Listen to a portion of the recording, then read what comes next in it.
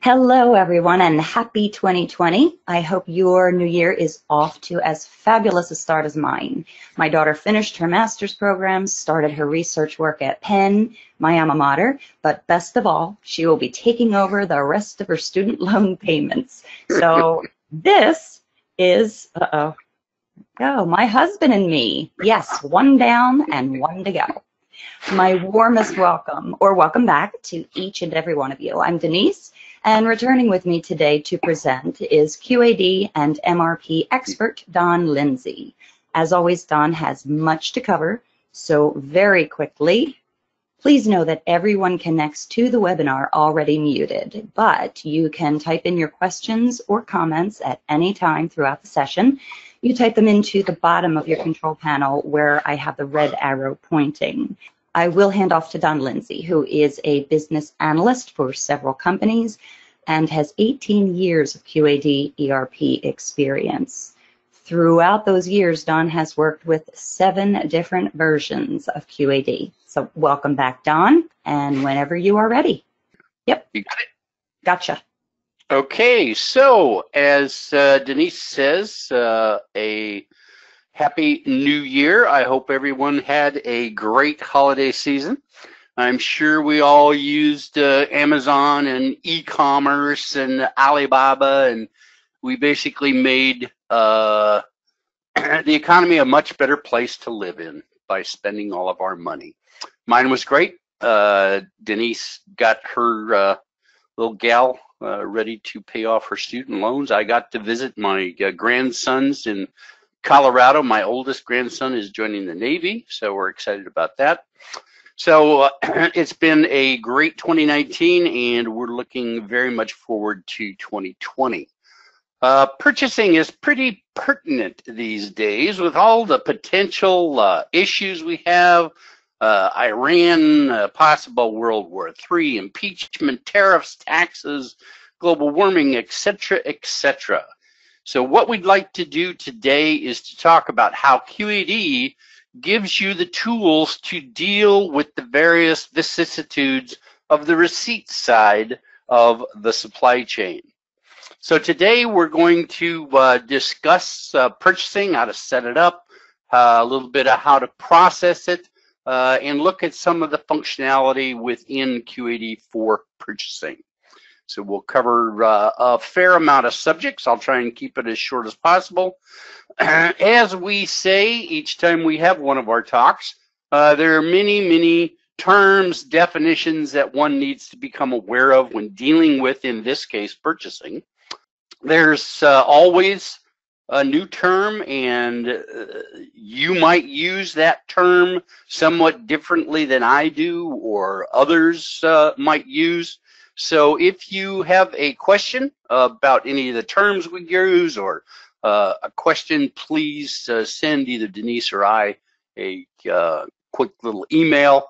Remember, solid work instructions and a good company data dictionary. I always refer to that great little article that Bill Linder wrote for the MUG 2018 spring session called I Love My QAD Wiki. So it always helps to be able to define what you're dealing with in terms of, in this case, purchasing. So what is purchasing? Purchasing is a business or organization's attempt to acquire goods and services to accomplish its goal. It involves sourcing, supply, management, requirements, definitions, categories, supplier identification, RFQs, contracts, etc. And then the actual procurement process of identifying need, requisitions, approval, purchase orders. And so today we're going to concentrate primarily on this side of the purchasing equation. There's lots of things to think about with purchasing. Basically, purchasing is your door to the world. This is where you define how you acquire products. It's probably one of the most important aspects of your supply chain because everybody needs to buy something to build the product that you're going to ship, unless you grow it internally. And when you buy things, you've got to concern yourself with the economy, with tariffs, with contracts, with MRP, blanket orders. There's just a whole bunch of aspects of purchasing that you need to be aware of. And so we'll try and cover a lot of those. The objectives of purchasing are really pretty simple. Get the right quantity of the right quality at the right price, and to satisfy the manufacturing of the items that you build for your customers. So it's not too difficult, but however, it does involve a whole lot of things. We'll look at purchasing just a little bit. In terms of MRP, I don't want to spend a whole bunch of time on MRP. We've covered that in June and July of 2018 with a couple of webinars that we have. But here is where purchasing sits in terms of MRP in the QAD ERP system. We've got sales orders, planning parameters, lead times, on time, etc. That drives into MRP, and then MRP plans purchase orders. And we'll talk about how we take those MRP planned orders and turn them into purchase orders a little bit later. If you want to look at some of the aspects of MRP on our 32Soft website, just type in MRP and it'll take you to that series of webinars we've had in the past. Lots of users of purchase data, primarily buyers, receiving personnel, finance personnel, the receipt of requisitions, the entering of POs, receiving the product, confirming vouchers, the payment process, reconciliation. But there are a lot of other organizations within or departments within the organization that still want to know about purchasing status. Shop floor, R&D is usually interested in what they're ordering and getting, engineering, defining part numbers, and obviously accounting and financial planning. So as we saw with inventory, there's a lot of people who use purchasing data, and we want to make sure that it's as accurate and on time as possible. There are 5 basic areas of purchasing activity: sourcing.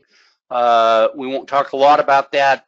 Value analysis, how do you find lowest cost? Contracting, I'll just mention a little bit about contracting.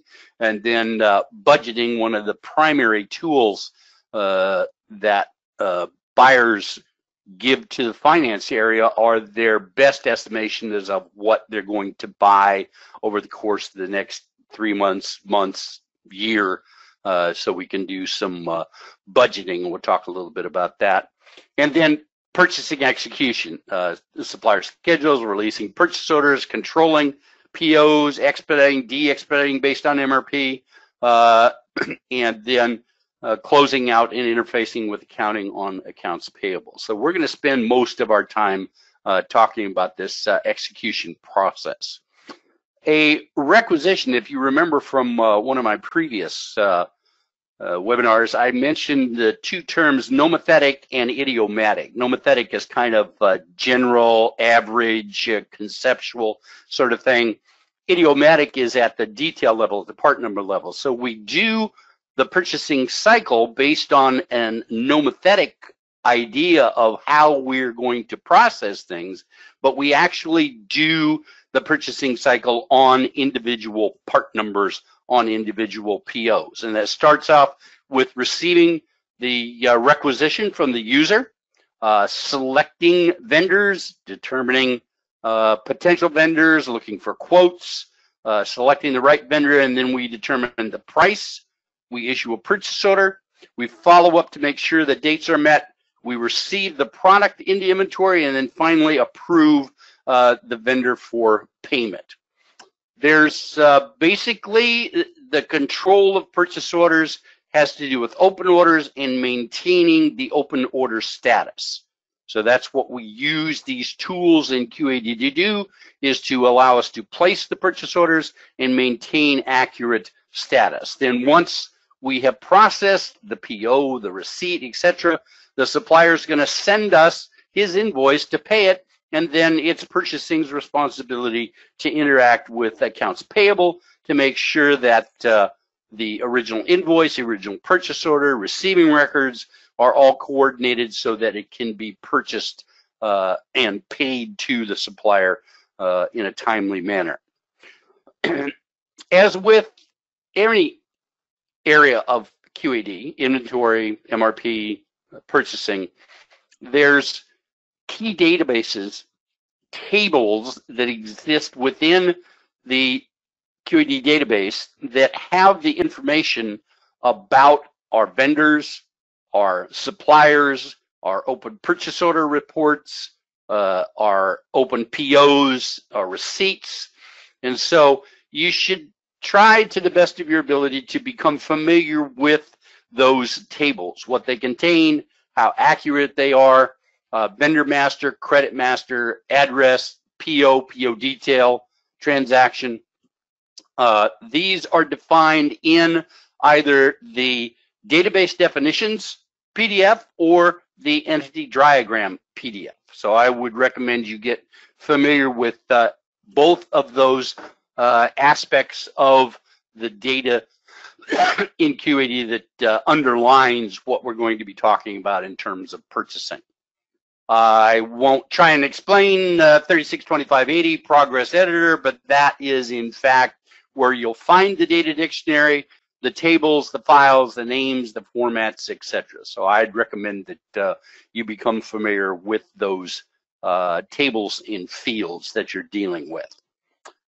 Centralized versus decentralized, QAD allows us to both do a centralized or a decentralized way of purchasing. Centralized basically says everything is ordered through one organization. I've done some consultings that have their buying department in Atlanta, and they purchase everything for everybody across 15 sites in the United States.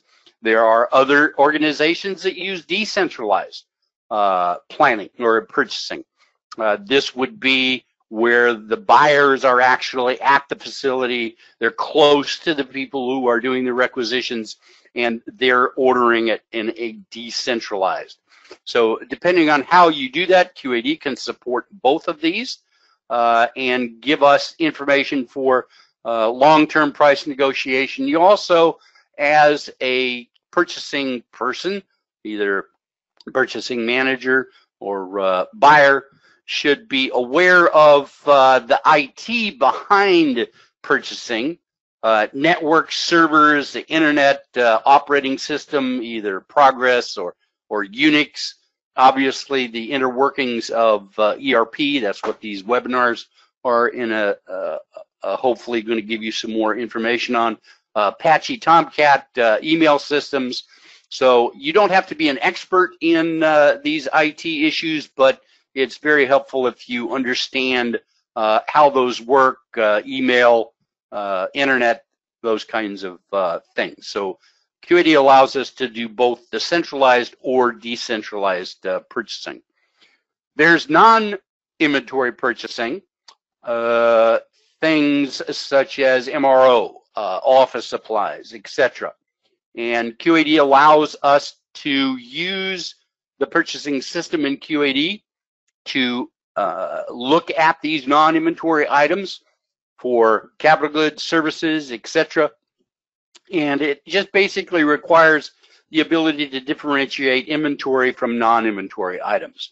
In the later versions of QAD, there's this little field on the item master file 1.4.1 that says, is this a memo type, or what type of part is this? If you type in an M in this field, that basically says that whatever that part number is in the item master file, it's not going to affect inventory, but it will default to a memo line type in both a purchase order or a sales order. There is also this newer application of QAD called EAM, Enterprise Asset Management, and that allows us to do some more sophisticated processing of non-inventory items or purchasing for your organization. It allows you to set up product. EAM is now integrated into the later versions, 2018, 2019 of EAM. So you can buy things in EAM, but it does interface to the QAD ERP purchasing. It allows us to do purchase items, non-stock items, services, consignment, quotes, all those kinds of things. For those of us that know the QAD purchasing, quotes has never been a real strong point of QAD purchasing, but EAM allows us to do that. We use vendor numbers from ERP. An EAM purchase order is basically a memo item in ERP, as we mentioned with that memo item. It allows electronic routing and approval options. You can have non-inventory, inventory, and there is a rudimentary stock replenishment functionality in EAM. It basically covers the reorder point logic. It's not MRP, but it is reorder point. A little bit about control files. We remember that every aspect of QAD has a control file, inventory, purchasing, etc. And you should be aware of all of the control files, their settings, what they do in terms of controlling, in this particular case, purchasing in 5.24. Now, in the later versions of EE, as opposed to SE, QAD separated most of the operational control files into what are called operational accounting control files. So when you look at 5.24, you should also look at 36.9.3 to give you an idea of what accounting settings should be done for that. Here are the primary control files that affect the purchasing function. You should go and review most of those. I'd recommend a very hard, strong look at these, especially the 5.24, the 5.2.1.24, MRP control, requisition accounting control. Look at those. Make sure your accounting people are happy with those settings and make any adjustments that you might find necessary. The 5.24 purchasing control, on this particular menu, I would be very cautious of this little field, approved recs for PO.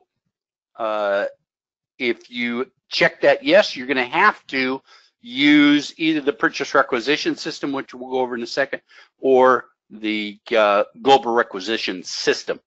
It allows you to set what kind of receiver types they are. Do you not want receivers? I can't imagine not wanting receiving documents. Or you print one for each shipment or for each item on a shipment. And then there's some tolerance percentages that you can set.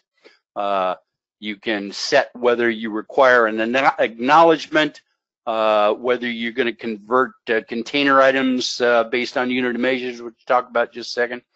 And then the second portion says, do you require a pricing table? You have to have it, or can you just enter prices as you want? Do you require discount tables? And then some header and line comments. And I would always keep booking history as checked yes. That's going to give you a transaction in the transaction history file that tells you the history of your purchasing activity. And that's very handy. This is what the purchasing accounting control file looks like in EE. It lets you set the interest accrual and the interest applied accounts.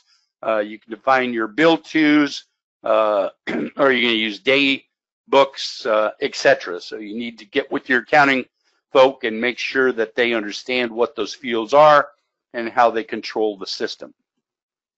Product lines are used to define how a particular transaction is going to affect the general ledger. You can have hundreds of parts in a product line, but each part can only have one product line.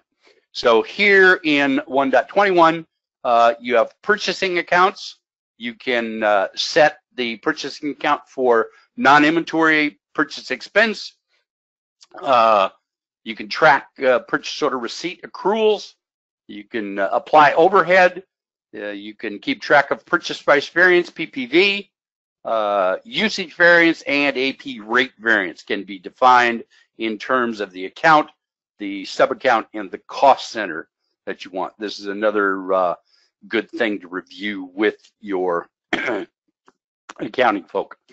The 1.2.5 purchase account maintenance gives you a little bit more definition of where your money is going to go in the GL, and you can define this by product line, by site, by supplier type, so you can get fairly detailed and keep a very granulated look at what accounts are going to be hit by various transactions in the operational side of QAD. In projects, a lot of companies use project codes in QAD. So in 25.3.11.1.1, you can set up your project codes. This is basically gives you that project segment of the chart of accounts to provide analytical reporting for activities such as design work, production rework, etc. You can define a range of codes. You use GL masks to determine what those sub-account cost center projects are. And just before you use it, make sure you set up your project codes and your project status codes. Those are very helpful. You can also, I mentioned EAM a little bit earlier in regards to purchasing. EAM has a whole project control module where you can manage project, track costs, monitor, you can capitalize assets into fixed assets, you can authorize spend, keep track of spending levels, you can have warnings, etc. So you want to make sure that if you're using this EAM in the newer versions of QAD, you have that process integrated. EAM also allows you to integrate to fixed assets. I know buyers are always interested in where's all that stuff I purchased over the last couple of years. Well, with fixed assets integration, you can create assets from jobs in EAM. You can include trailer codes. You can create location fields. You can assign fixed asset IDs, service dates, etc., etc. So the integration of EAM to fixed assets is a very strong functionality to look at. As far as the item master file, we've gone through the item master file a number of times before. Talked about the various fields. If you look at just the 1.4.1 item master in relationship to purchase activities, you need to define your items. We talked about uniqueness of identification, only one name for one thing, not many names for the same thing, or many things with the same name. You got to have uniqueness of identification. We talked about significant, non-significant, random part numbers. We'll talk a little bit more about unit of measure. And then in the description field, always helpful to use the noun, adjective, adjective approach to naming conventions. And the item data field, here's your product line we talked about. Status code, I'll mention that in just a second. In the item data, you've also got some drawing, item revision, drawing locations, size fields that are available in QAD. I always remember Robert, one of my favorite buyers, always used to get upset because people didn't pay too much attention to these drawing and item fields, and when you're a buyer, you really need to know what revision you're buying to for either a specific site or which drawing defines the current specifications, or are you buying to a previous revision. So you want to make sure that these are updated properly. There are fields in the item inventory status, your ABC codes, whether you've got lot serial control, are you going to be buying to a particular site, or do you only have one site? Is this going to be always put into a specific location? Is that location Temperature controlled, is it hazardous? You can define those. You can have the system automatically assign lot numbers to both manufactured parts and purchased parts. You can define that by lot group. You can have shelf life functionality, so you can only use parts that are not expired as yet. And then there's the fields of PO receipt active, so you can have every part number that's received go into a predefined default receipt status, maybe incoming inspection or waiting inspection, and you can set that in the item master file. And we talked a little bit about that memo item. In the planning areas, you always, probably a good idea, unless you're using reorder point, you want to make sure that MRP is planning your orders. There's lots of order policies, fixed order quantity, period order quantity, lot for lot. You want to make sure that for each individual part number, you've got the most applicable order policy that you can have for that. That is associated with the order quantity. If you use formulas, you want to make sure that your batch functionality is defined properly, and we had a previous webinar on that. Order periods, if you use POQ as your order policy, you want to define how many periods out into the future. MRP will go and aggregate the gross demands to give you a planned order. You've got the safety stock, the mean absolute duration of demand modified by the difference between the lead time and the forecast interval. You can use safety lead time, reorder point. There's that item revision that is so important to buying the correct revision and specification for the part. There's buyers. Some companies like buyers' names. Some companies like numbers. That's a very effective tool for getting at data within the system. Your supplier numbers, I'll talk about that in a little bit. If you've got multiple sites, you can define and only buy into one site. You might have a centralized purchasing function or receiving function where you bring it all into one facility, and then from Atlanta you ship it out to all your systems. So you can set that up. Here's the purchase manufactured part. For purchasing, you always want to have a P for that. Whether it's inspected, what your purchasing lead time is. Then you've got your MRP modifiers, min, max, multiple order quantities, which are going to play with your order policy and your order quantities and order periods. And then you can tell the system how you're going to plan these particular items. In most case, purchase items are going to be based on orders, but you can have Kanban functionality also. 1.4.17 is if you've got multiple sites, you want to make sure that you've got item site inventory, item site cost. If you're using the service support module, you want to make sure that what you've got set up in 1.4.1 is congruent with what you have in those individual site locations. 1.4.9 is your item cost maintenance. This is where you set up your individual cost for particular items. You can see here that we got material, and at this level, this particular item is worth $14.15. You can also load those items in 1.4.15 item cost batch load if you feel that necessary. There's also other functions within the item master area. First of all, 1.13 unit of measure. Unit of measure uses the stocking unit of measure and defines an alternate unit of measure with a conversion factor. This is probably one of the primary purchasing tools, because you might buy things in a case, but you might put them into stock as a bottle or a gram or an each or whatever. These functions within 1.4.13 allow you to define those. And I find that a lot of buyers have a hard time conceptualizing this functionality, but it's a very important tool for the purchasing area.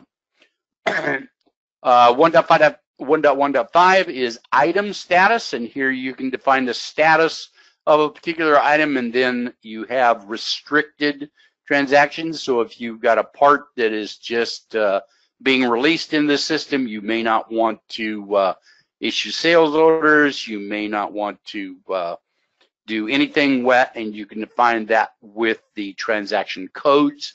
Same with inventory status. Inventory status is going to apply to a particular location, and you can then define whether that location is available, nettable in terms of MRP, or if you can overissue that. If you use repetitive, you're probably going to use that overissue functionality, and then you can also define restricted transactions at the individual inventory status code level. So this requires a fair amount of thought and pre-planning to make sure that you've got those set up. Suppliers are very important to your purchasing activity. I won't go through how you select suppliers, but you want to look at their technical and manufacturing capabilities. Are they reliable? Can they ship on time? Do they have after service? Where are they located in terms of freight, pricing, etc. Then once you've defined the suppliers, you want to enter into a supplier agreement, a contract that defines pricing, terms, delivery, quality, quantity, and there's other factors involved in supplier agreements such as tooling costs, warranties, delivery, proper handling, penalties. I mentioned Robert before, and Robert used to spend ungodly hours negotiating with suppliers on these particular aspects. An enforceable contract requires 4 basic things: mutual offering and acceptance, a consideration in terms of quantity, price, delivery. Is it legally applicable, and are the parties fully competent, so that no individual issue would cause the contract to be void.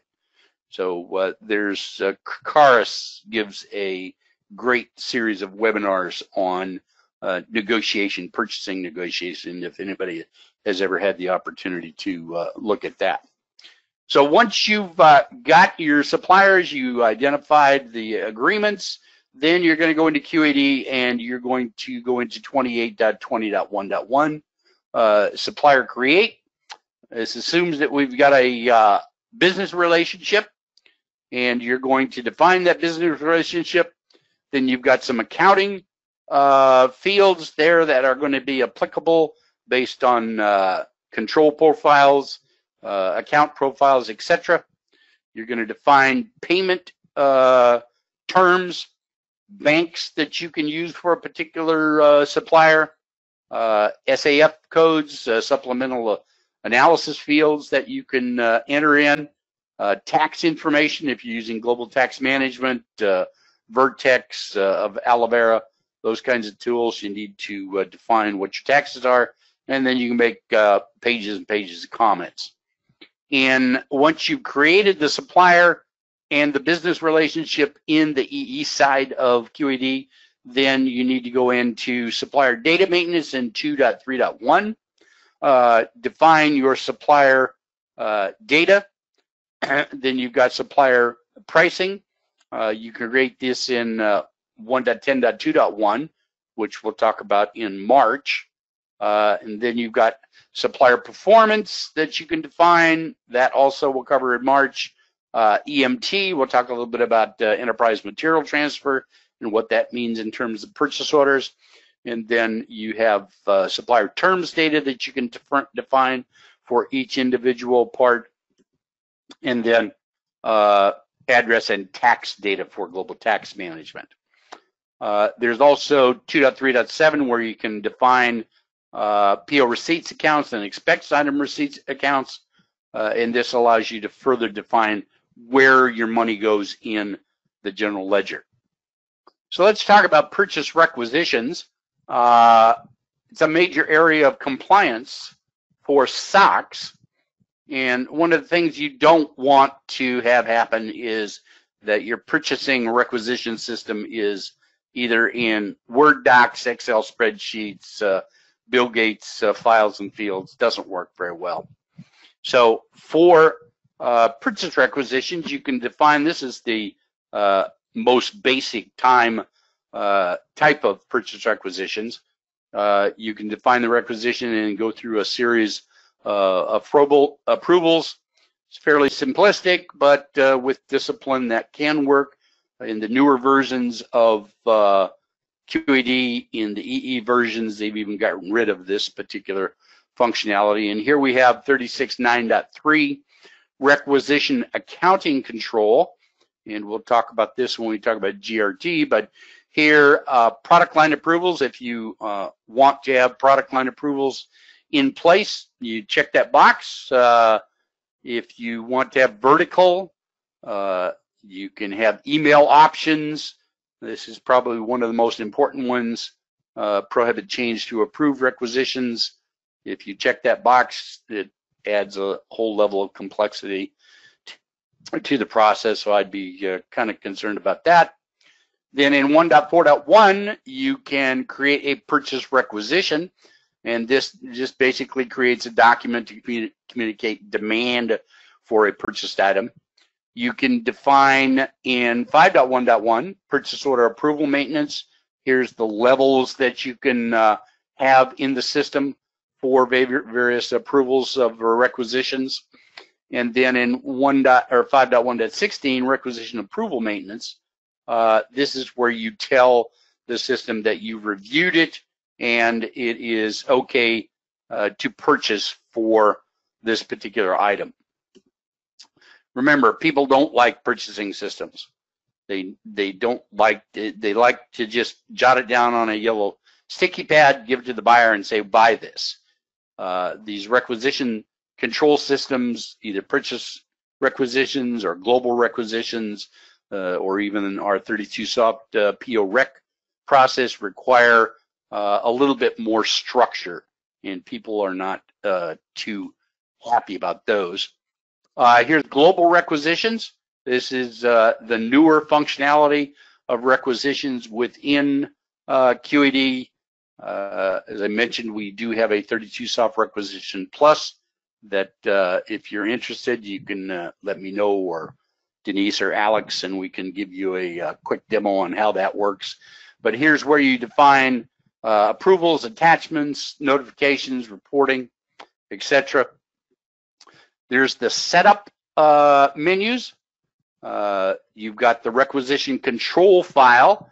If this is checked using GRS, you will not be allowed to use the requisition maintenance. That overrides the ability to use the requisition. These other fields are just basic controls, whether you outline or header comments. Then you define your approval levels. That can be 2 levels, 1,000, 5,000. I've seen 10 approval levels. Depends on how you want it. Just makes the approval level related to the amount of the approval required for that level. You can define categories for horizontal improvement.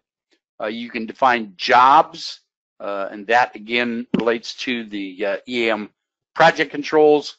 Horizontal approval, you might have a marketing manager and a sales manager that need to approve. You can do that with horizontals.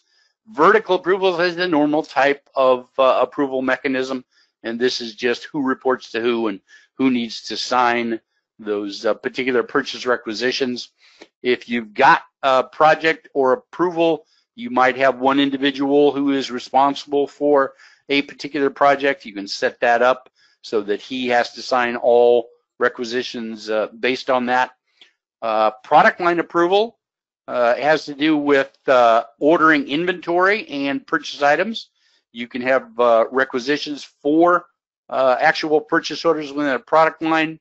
Some people just use the PSYOP functionality to do that, but you can define particular product lines, who's going to sign for product line and their approval levels.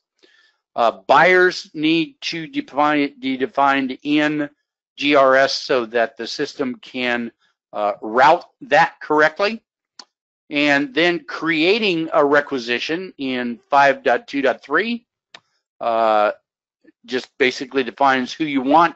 If you check that little checkbox in the control file that says you can't change an approved requisition, you get this little error that says you need to go back and either delete the rec or get with the particular originator.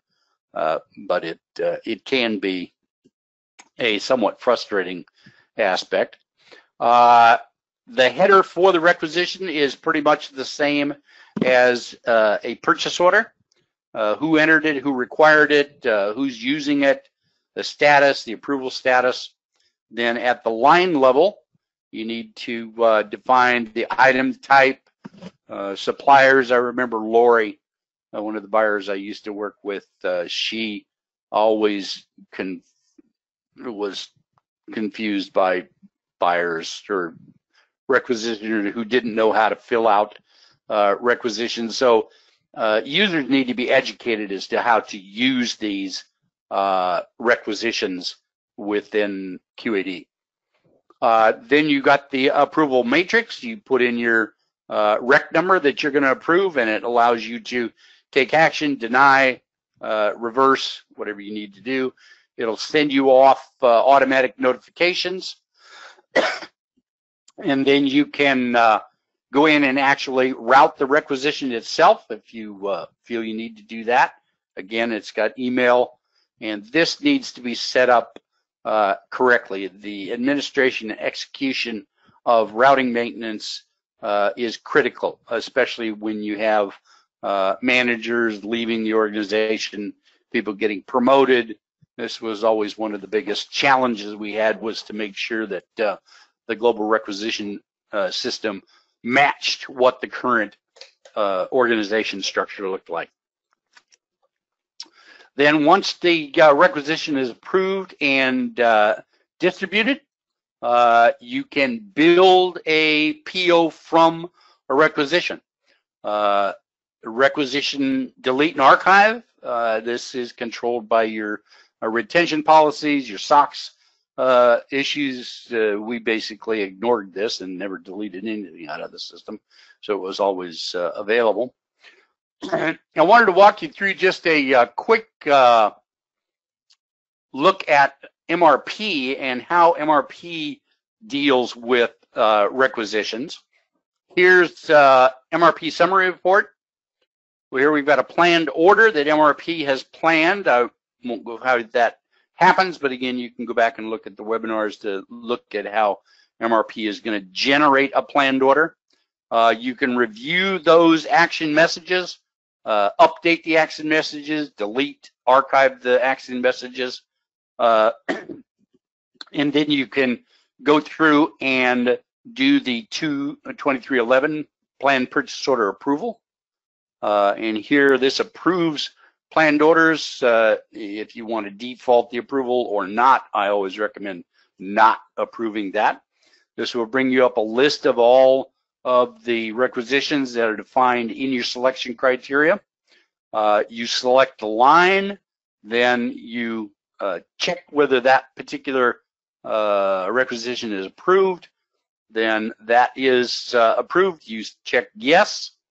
That then is going to change the planned order into a requisition. The requisition then is processed through requisition maintenance header, line, trailer, and then routing the requisition. You can route the requisition to a final buyer in purchasing, and then the buyer gets that requisition, does the build PO from requisition field, and that then creates a purchase order associated with the requisition itself that has automatic email distribution to the buyer and the people who have originated the requisition. And then finally, you've got in MRP the fact that the planned order has turned into a requisition, which has then turned into a purchase order. So if you're doing a good job of controlling your MRP process, you can use the planned order approval to generate all of your requisitions for purchase items. As far as the purchase order maintenance is concerned, again, you can use MRP. We'll talk about supplier schedules next week. You've got the requisition, or you can just enter data into 5.7. We'll also cover a little bit about blanket purchase orders. The purchase order header basically has a header, line information, however many lines you might have in that purchase order, and then a trailer for the purchase order. The purchase order maintenance 5.7 is used to create the order itself, and this basically turns into a contract that we mentioned a little bit earlier.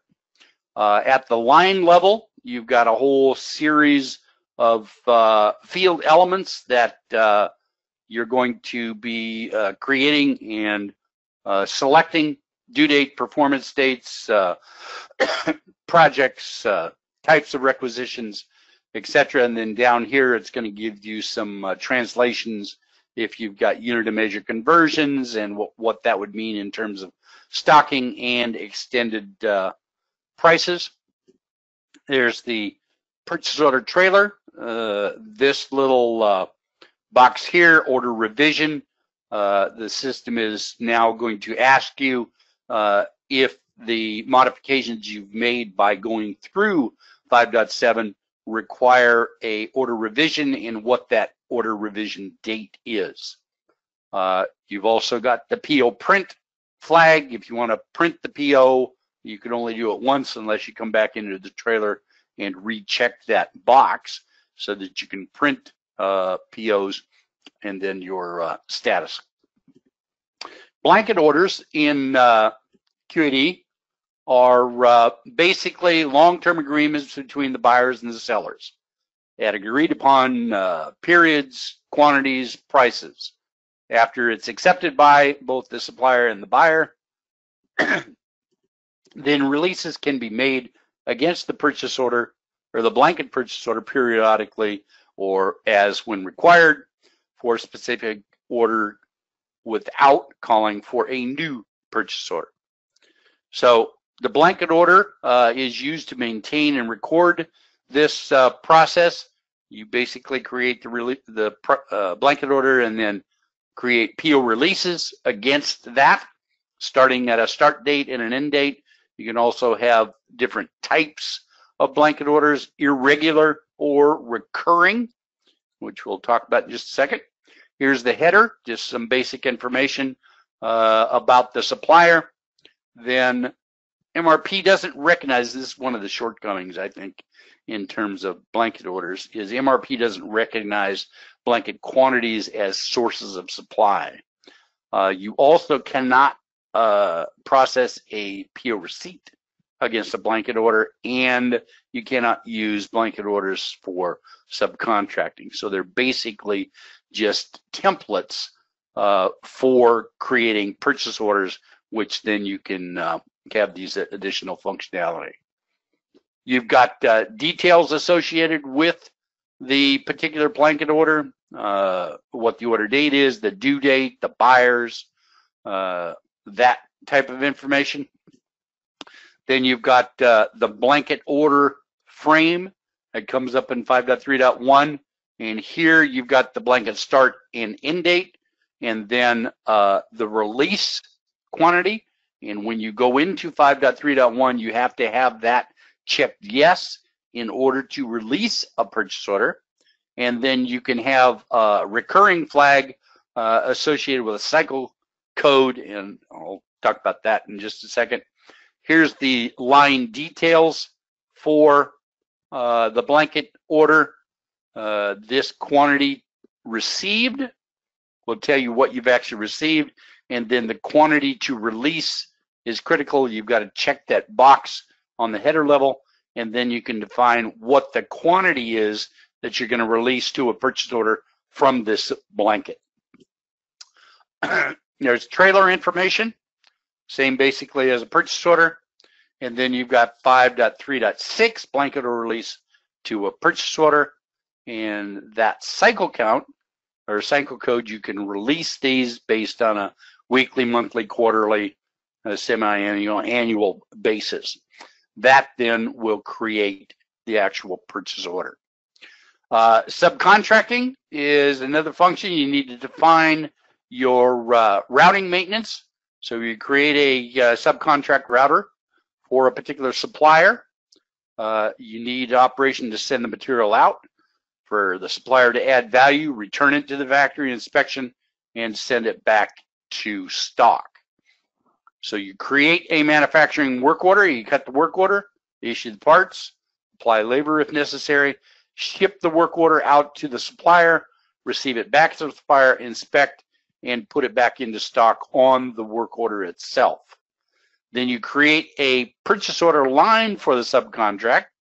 If you put the purchase order line type to S, it will pop up this little pop-up box that allows you to put in the work order, the ID, and the operation that this is going to be associated. Then when you receive the 513.1 material on the PO, the dollars of that purchase order are then debited to the work order, and then when you actually do the 16.11 work order receipt, that money for the subcontract is going to go into the work order, and then you can see that in 16.3.4, your work order cost reports. If you used advanced repetitive, you can use this subcontracting shipping menu. This allows you much greater control for the subcontract process in terms of PO containers, automated ship notices, PO shippers, receipt functions, etc. So what you need to do is, once you've got the purchase orders set, your subcontracts received, then you're going to do a purchase order receipt. So this is puts the quantity into inventory and generates receivers for matching the receipt to the PO to the invoice that is received by accounts payable. And then when you receive items in inventory, the system debits the inventory account maintenance. It debits or credits purchase price variance, depending. Credits PO receipt accounts, and then credits your overhead applied accounts as defined in 1.2.5, the account maintenance. So if you got purchase order receipt, this is the purchase order receipts and returns menu. The three primary ones are purchase order receipts, purchase order returns, and unmatched PO receipts as of date. We'll talk a little bit more about that in March when we talk about costing. But inspection, lots of business issues to consider with business issues. Where are you going to receive it? What kind of documentation, lead time, vendor quality returns, etc. So there's a number of areas that you need to do with purchase order receipts and returns. Here's the purchase order receipt header, where you put in the PO. Second frame of the 513.1 allows you to put in the quantity that you're going to receive. If you put it into a location, if you've got lot control, you define those, and then that is going to be processed into inventory, and at that point you're going to create a RCT -PO transaction in regards to the unit of measure conversion. So this question is all information correct? Hopefully it's going to be correct, because it's somewhat difficult to return. We've got the tools of receiving, unit of measure conversions, RCT POs, and ISS.PRV, the returns function. And in 3.21, you always want to make sure that you check to make sure your transaction has recorded properly. As far as purchase order returns are concerned, you always want to have really good controls from the point of 5.13.1 PO receipt in terms of locations, transactions, movements, to the 5.13.7, the purchase order returns function. All of that activity has to be critical.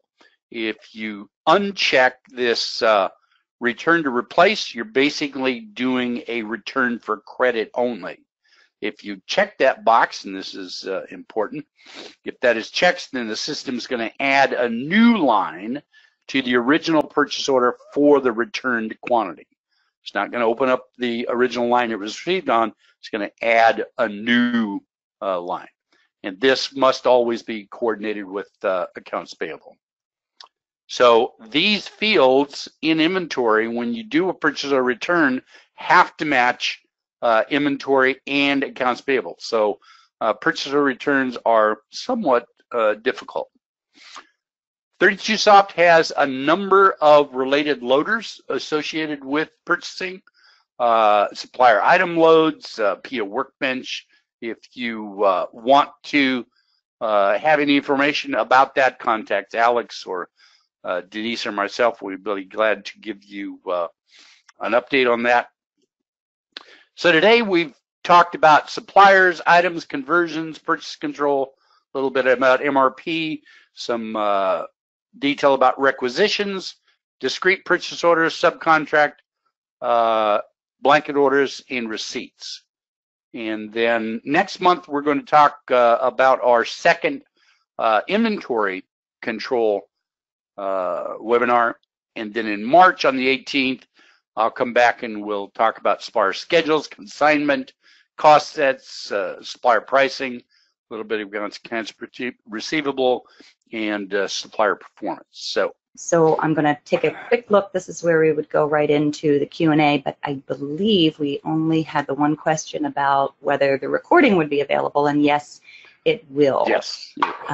Let me take just another quick look. Yeah, that was the only question we had received, but please know if you have any questions, feel free to give us a call or shoot us an email, and any questions we receive up until the recording is published will be included within a questions and answers section just beneath the recording itself. So being conscientious of everyone's time, we'll go ahead and just move along.